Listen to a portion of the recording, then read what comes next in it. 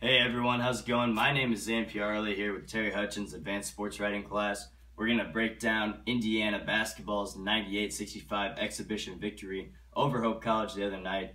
A lot of positives to take away for Indiana in the first exhibition game of the season, the first time they're playing against another opponent.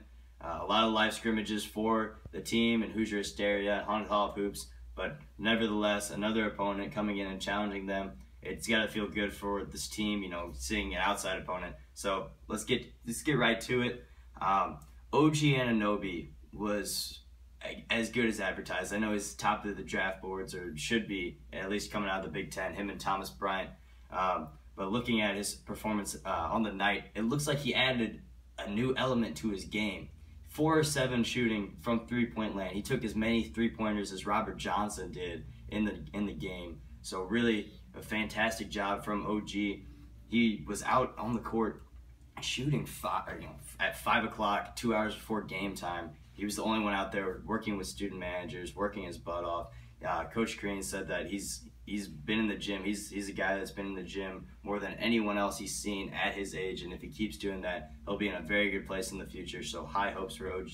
And on the defensive end for him as well, he doesn't skip a beat. He had an incredible block that he's sent back about 25 feet on a poor Hope College player. And then even though the ball didn't go out of bounds, they regained possession. On that same possession, he ended up with a steal and then a fast break. Thomas Bryant with the finish. So OG is looking good as advertised, and even handling the ball too. He can handle the ball. We don't know who's going to handle the ball for this team. Coach Crane said maybe it's going to be 8 or 9 different guys. Who knows who handles the ball? Maybe Thomas Bryant has to handle the ball. But it was interesting because he started Juwan Morgan at point guard tonight. He said earlier in the week, Crane said earlier in the week, that he wasn't seeing the leadership that he wanted from his point guard, from the guard play. Didn't really know who was going to bring it up after losing Yogi Ferrell last year. Morgan started at point. He made the simple plays, didn't make any mistakes. But then even after Morgan came out of the game, Josh Newkirk, the transfer from Pitt, he hasn't played a game in 2 years, came in, and it was a more traditional lineup with Newkirk and then Johnson and Blackman at the guards, and then Anunoby and Thomas Bryant down on the blocks. And Newkirk played exceptionally well. He missed his only shot attempt of the game. It was a 3, but other than that, he had 7 assists on the game. Looked very strong with his play. He was great on defense. A lot, very tenacious. A lot of forcing turnovers, and was quick on his feet.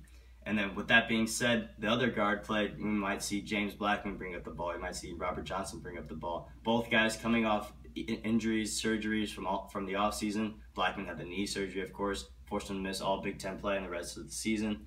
Johnson got injured at the end of the year, had ankle surgery in the offseason.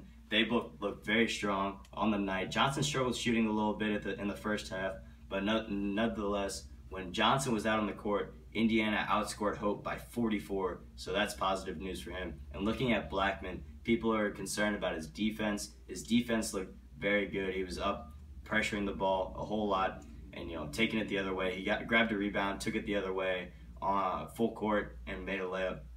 But looking at him, he's good. And another guard that could possibly get into the mix is Devontae Green. The other night, 17 points, a game high for the Hoosiers in the exhibition victory over Hope. He was 7-9 shooting. He looked great from three-point land. He made a few moves that were just jaw-dropping. So a lot of positives coming out for Indiana in this Hope victory.